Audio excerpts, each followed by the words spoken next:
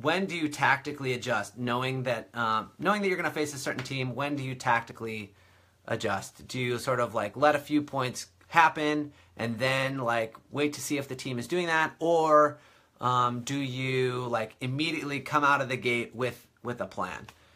To me, like at the level that I coach at and the level that I play at, I'm gonna make that adjustment most likely, and I'm gonna have a plan going into the very first point.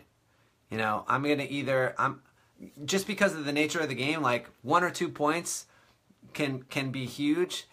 Getting a break early can be huge.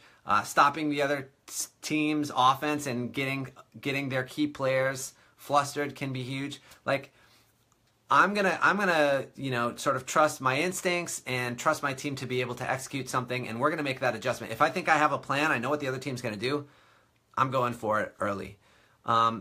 That's my personal preference, but I think that's just a judgment call that you need to make. Again, the earlier you make an adjustment, the earlier you're gonna get data about what to do. And if you've played a team a bunch of times, like you don't need to wait to see if the team is going to do those things. Make a plan. And then as a coach, you got to assess, are we executing that plan? And then make your next adjustment.